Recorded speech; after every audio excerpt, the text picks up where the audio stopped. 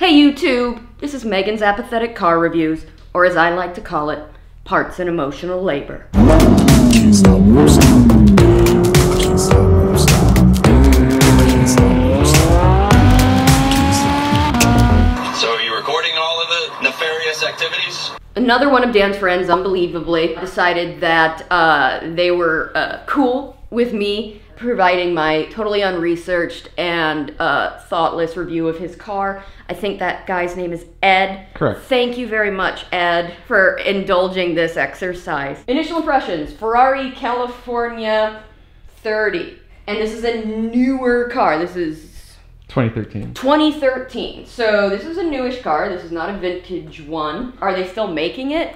No. No. Okay, so they're done with the run of this car. Yes, they now have the Portofino, Okay. which is the successor. Oh, the Portofino is the successor to this car. Yes. Okay. All the Ferraris are pretty cars. And of course, before owners bring the cars over, I think they probably, before Dan reviews them, they're like, oh, it's going to be on the camera. It's going to be on the camera. I want my car to look its best. I want the best showing. I don't mind that this is not the Rosa Corsa. This darker red looks really, really pretty on this car. It's called Rosso Maranello. Rosso Maranello, like the town where Ferrari is based. Yes. Okay, so Maranello is like the Detroit of Italy.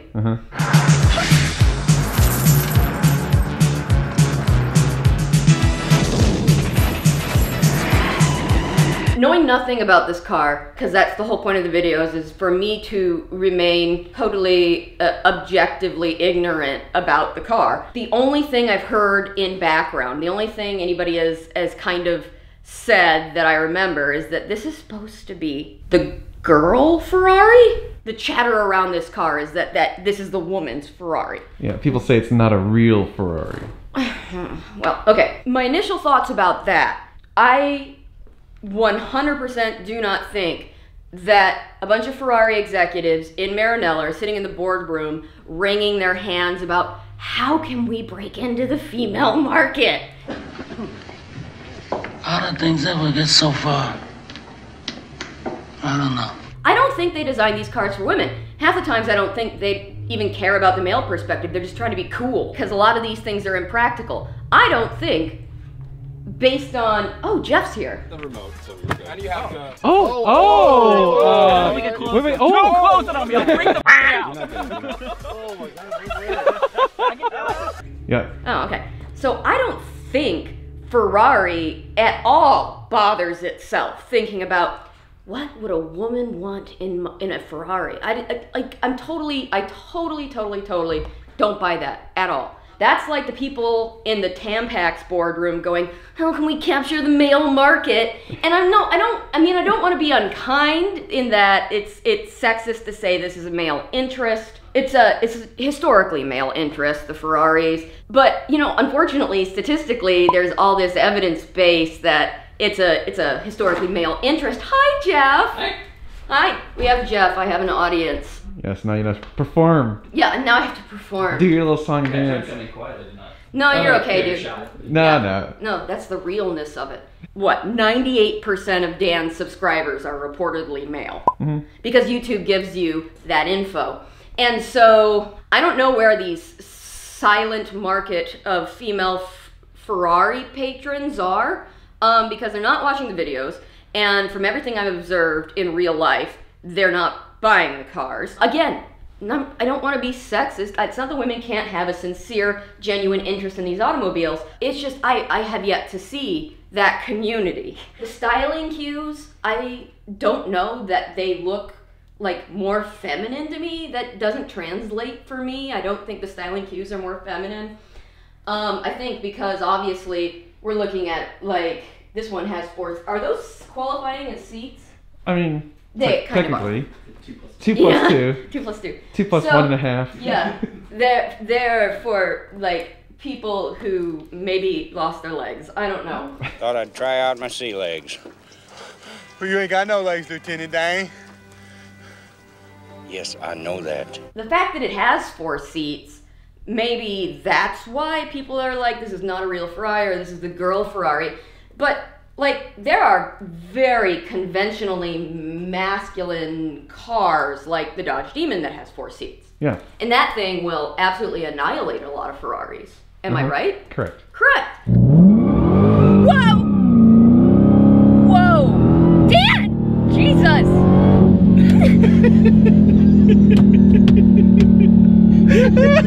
All the American muscle cars, generally, well, Corvette doesn't, but plenty of cars with 4 seats that, you know, outperform many Ferraris. Yeah. Mustang, Camaro, Dodge Challenger, all have 4 seats.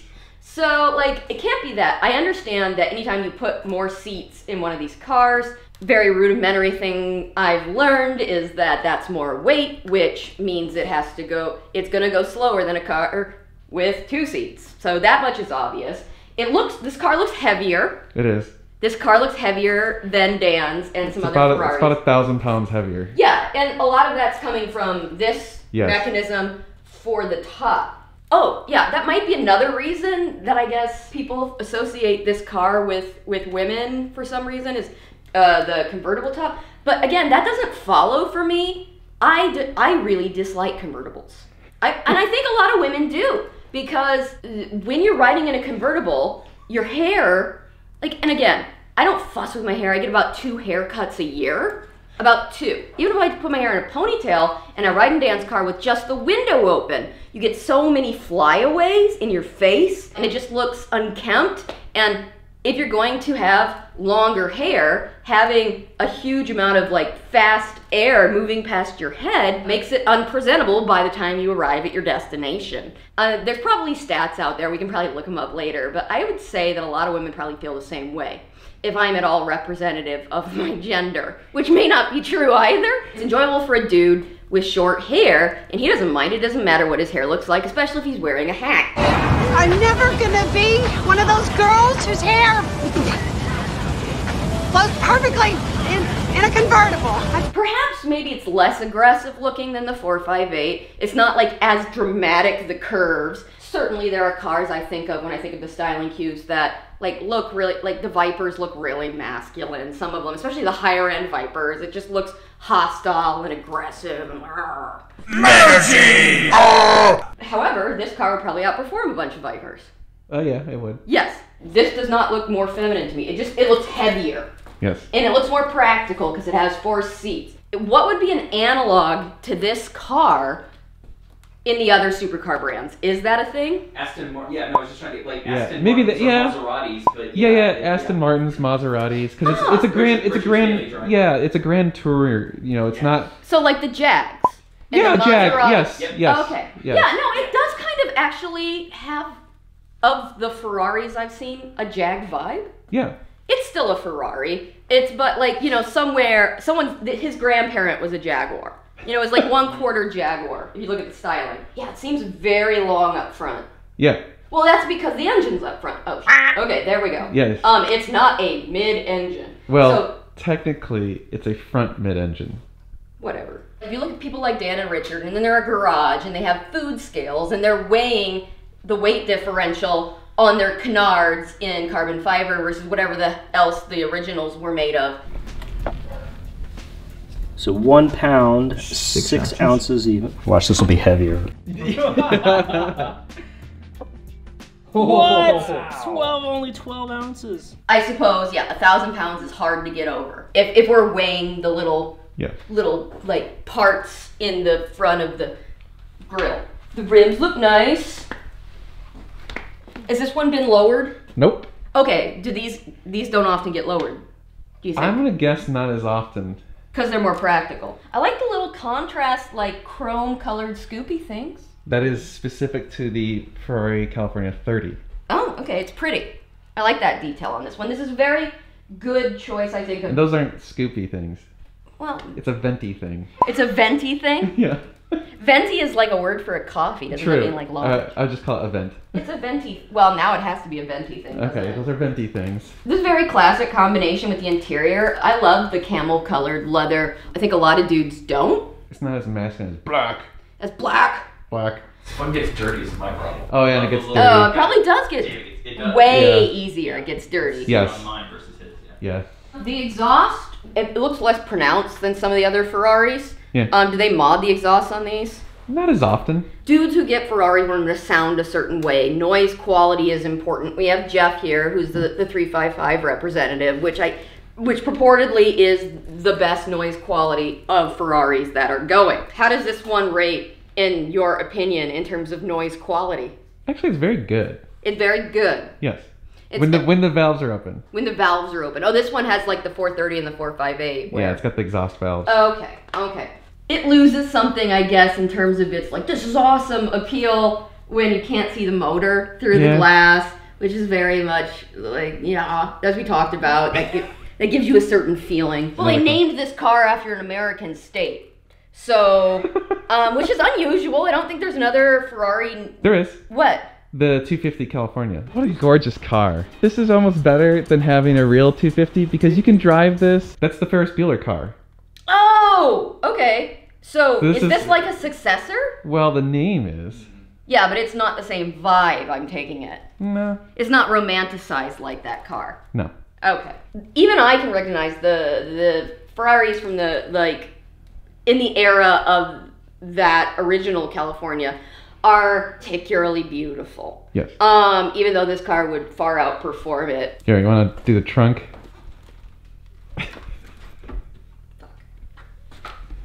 It lifts. It's just heavy as. Okay.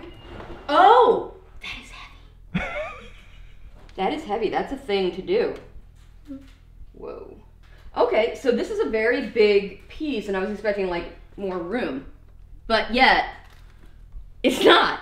There's not a lot of space in this. Nope. And I guess that's because of the top. Yeah. And that's, again, that top probably adds a bunch of weight. Oh, and look, the owner has all the little, like, naturally the Ferrari guys have all the original little tools nestled in there. Yep. Oh, okay, there's that Ferrari engine that is usually in the back. Yep. Yeah, I don't know why Dan's showing me the engine. I don't have anything to impart about that.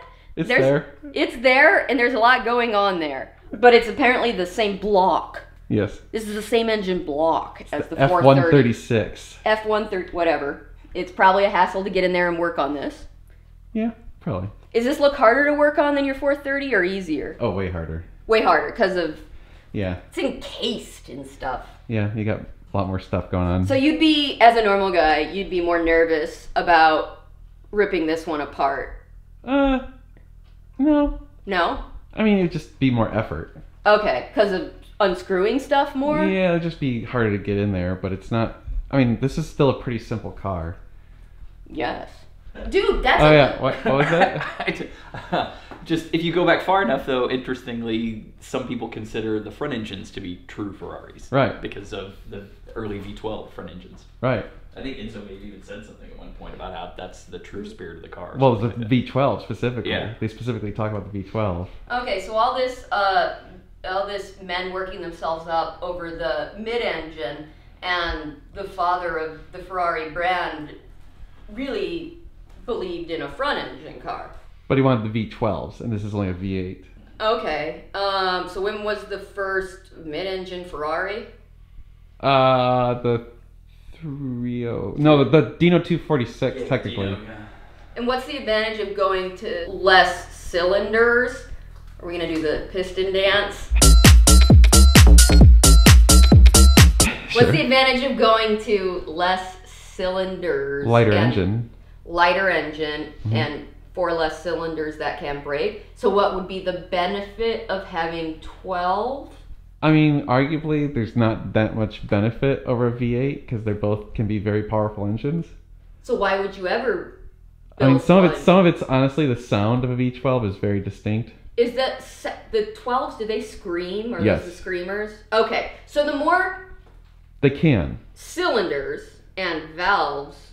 Wait, I don't know what valves are, but I know there's cylinders, which it's a big hole, and then the piston, right? Yes. I want you, baby, all night, all day. I want you. I guess that's the only discernible advantage from your point of view in performance is the sound quality that the 4 more cylinders create.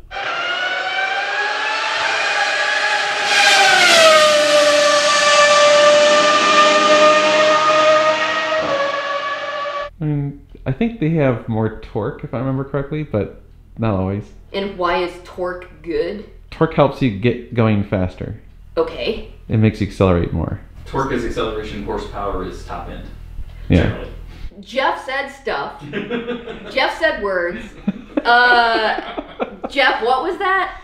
Torque is acceleration and horsepower is top end, generally speaking. That. I don't know what that means. It's going down, but how do I... Oh! See, this is much more like, yes. Once I put this down, I can see fairly well. I wish the seat went up just a littlest bit more. I still feel really low in this car for whatever reason, but it's higher than the Ferrari. I think the doors are taller. Oh, the doors are taller, I think. Yeah. Yeah, that's a good point. So it's got the backup camera and all that. Nope. No. Nope. Oh. Okay. To me, that's an important function in these cars, because you're not seeing out the back of that. No. At all. It's pretty difficult. Yeah, so, like, every Ferrari, reversing it will be a pain in the D. This looks fairly straightforward. Actually, this Speedo reminds me of my Mini a little bit. The big tack? Yeah. Yeah, this all just looks much more straightforward to me. It's not nearly as fussy and complicated as the 458 and the 430. Steering wheel's simple. The steering wheel does feel simpler, but it's beautiful. The interior is beautiful. It's a very classic combination. Well... Should we drive it? Yeah, we should drive it. I mean, here's my... I know your viewers, like some of them when I did the Lamborghini, were like, you should drive it. And I don't know that adds any value for you guys, because A, I'm very, very tentative driving a car that is not owned by us. And so I'm not going to really make it perform the way that you guys want to see it perform.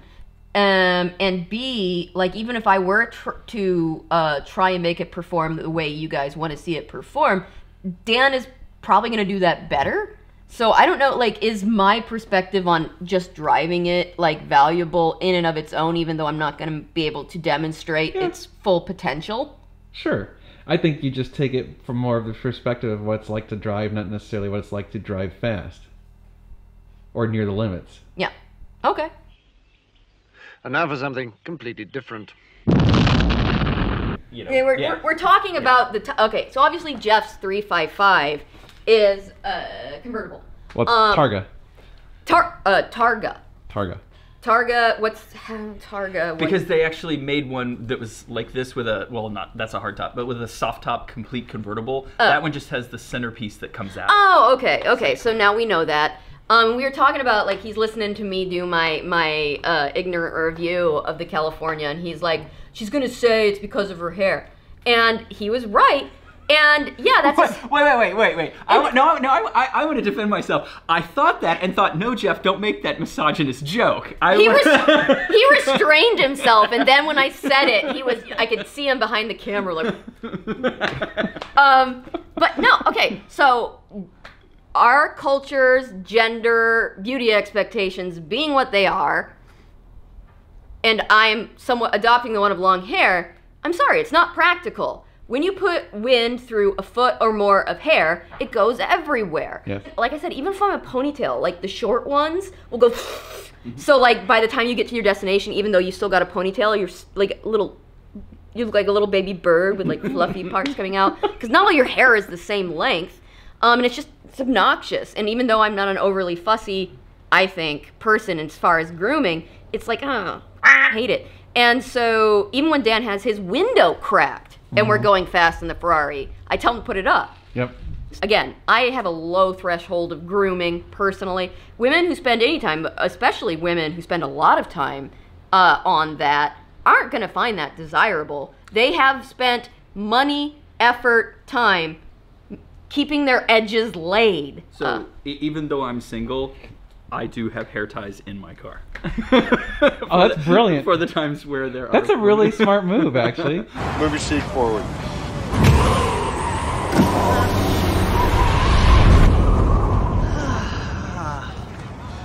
You must be trouble. So when you pick up a date, you're like, oh, here you go. Jeff's a smoothie. You get into Jeff's Targa top 355, and he's like, here you go. No, because then it's usually the response is usually, Whose are these? Gross. Ew. Jeff like gives her an old scrunchie. Welcome to 1987. Yeah. So yeah, no, like, oh, the knees start knocking. He just handed me hair ties. But yeah, no, that would make your eyebrow go up. Be like, this guy is taking a lot of girls for rides in his Ferrari. That he's handing me hair ties. However, it is a good idea, so I will accept his hair tie. They always still do. don't want to look like a clown. They always do. They always do. Okay, so. Same as my old 430. Oh, so. It's forward. So it starts. So turn it forward. Oh. And then. Well. Yeah. Your other forward. It's a slightly less violent roar when it starts up. And you can hear Jeff's car in the background. It feels fairly similar to the 430. Whoa, Jeff spends more time on his hair than I do. It's because he's got hair. Well, he has nice hair. Yeah, he has I very know. pretty hair. We actually use the same shampoo and conditioner. Do you really? Yes. That's funny. It is funny. You can't see anything out of the back. I mean, you can because there's a convertible, but like... Yeah, it's pretty terrible. I wonder if it's even worse than the 430 and 458 in that respect. It's a large rear. It is. And it goes up high. Yeah. Because of that convertible. So I'm just being very tentative. So now we do... One panel. Just the one. Yep. And it's in one auto. Yep. There you go. Okay, so... How many horsepower does this have? 453, I think. Okay, and how much does the 458 have? That's 480. Mine is 560. 560, this is 480. Yeah. And it's 1,000 pounds heavier. Yeah. Okay. The sound doesn't reverberate and like have that like quality where it wakes up your neighbor's sleeping children. It's more of a polite Ferrari sound. What's that? His car? That's his car. Sounds great. Uh-huh. I guess. See what I'm saying? It sounds like it's spooling up like a jet. Yeah. Okay, is this engine warm? Yeah. Okay, I'm gonna go a little bit though. Yeah, no, Jeff's car sounds like an F1 car. Yeah.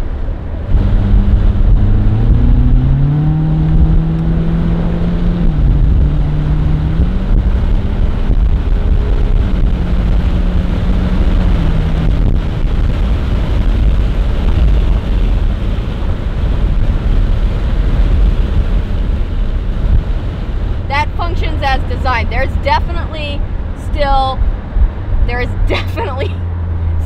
a performance ability there. that got to top speed of 55 very quickly.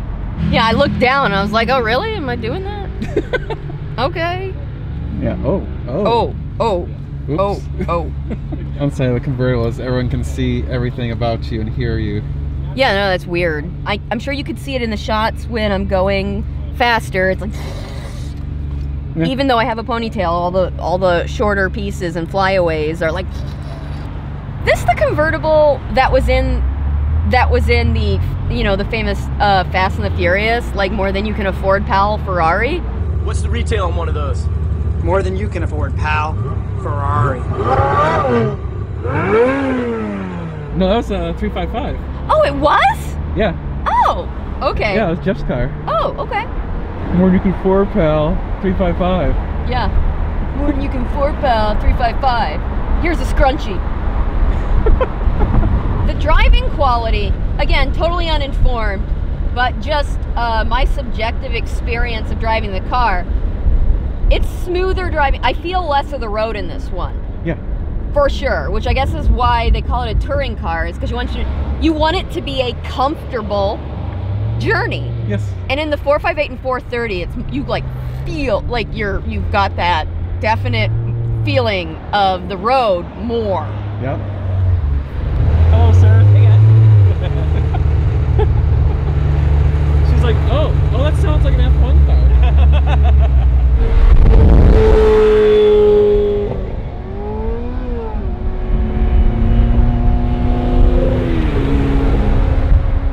Beautiful day for this review. Yeah, I know. In a convertible. That's perfect. By the way, when did you start saying give it the beans? I don't know. swear to God, I've never heard that until recently. A couple videos ago. Okay. Well, so you just decided to start saying that? It's an odd thing. I mean, I've said it before. Where does it come from? I don't know. But so shall we give it the beans? Yes. Off of this light? Sure. Okay. Yes. We'll do that. Oh, Jeff's directly behind me. Yep. He looks so serious. So serious in my rear view. And see, he's got a hat on. He knows. Uh-huh. It screws with your hair. That is not like a female, like, ooh, it's a convertible. Yeah. That is not a selling point for women, I feel. Okay. I'm gonna give the other.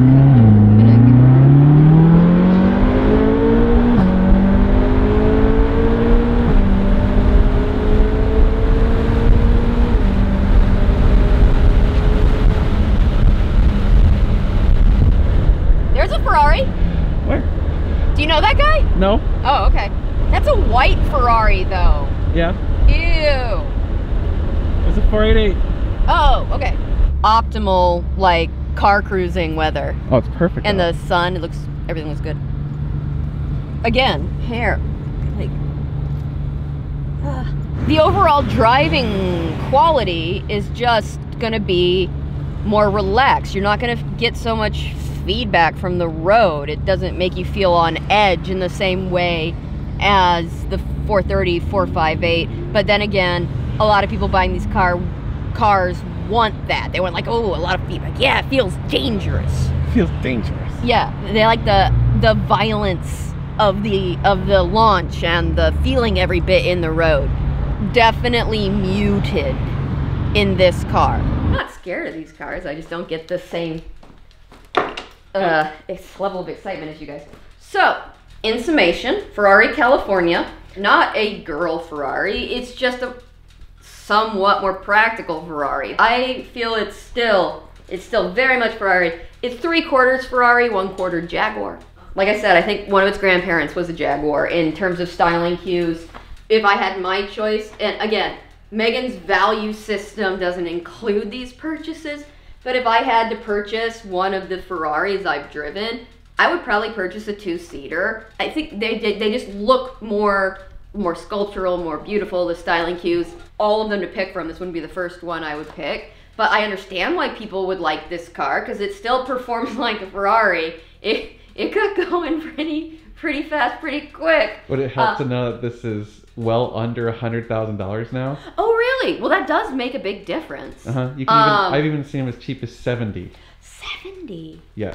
Really? For that. Okay. Well, whatever. I don't know. Yeah, that does help, considering your car used is more than double that. Yes. That is great. If you've been like, oh, Megan, I'm buying this $70,000 Ferrari, I'd be like, yes. Thank God. This is a really lovely car. It's obviously still a Ferrari. Its performance was very impressive. You just feel the road a little less. You don't get as much feedback, but it's meant to feel like that because it wants to be comfortable because you're supposed to be driving further in it. Lovely car. Thank you, Ed. This is a fantastic, fantastic automobile for what that's worth coming from me. And thank you to Jeff for the pro tips. Thank you to Jeff for dating pro tips when you own a convertible Ferrari.